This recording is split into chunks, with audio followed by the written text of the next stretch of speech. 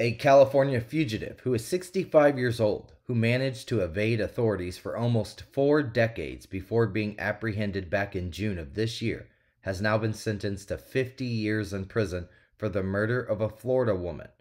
Donald Santini entered a guilty plea for second-degree murder as part of an agreement with prosecutors, thereby avoiding a first-degree murder charge.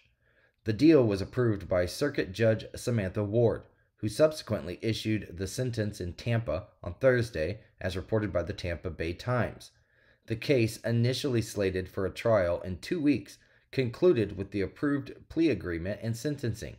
Quote, "Good luck," the judge told Santini, who has been in jail without bond since his arrest in June at his home near San Diego. Quote, "Thank you, Your Honor." Santini, whose hands were cuffed in front of him, replied, NBC News reported. Before his apprehension, Santini resided in California using the name Wellman Simmons. He held the position of president on a local water board in Campo, a small suburb of San Diego, regularly participating in public board meetings. His life in California came to an end following a tip from the Florida Caribbean Regional Fugitive Task Force. This information led U.S. Marshals to Campo, where Santini was taken into custody. Back in 1984, Santini went by the alias Charles Michael Stevens, a name he adopted to evade a warrant for a crime committed in Texas.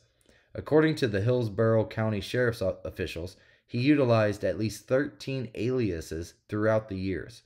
Prosecutors prepared to present new details about the case to jurors, asserting that Santini was the last person seen with Cynthia Cindy Ruth Wood, 33 years old, back on June 6 of 1984. Her body was discovered in a water-filled ditch 3 days later. Assistant State Attorney Scott Harmon, speaking during Thursday's hearing, revealed that Wood had informed friends and associates of her date on June 5, 1984. Neighbors later informed investigators about a van that was parked in her driveway. Harmon explained that a woman was in a relationship with Santini, informed investigators that he borrowed the van for the date, as reported by NBC News. Another witness stated that Santini claimed he was paid by Wood's husband's family to obtain damaging character evidence for a custody battle over the couple's young children. According to Harmon, Santini informed the woman the following morning that he had killed Wood and disposed of her body.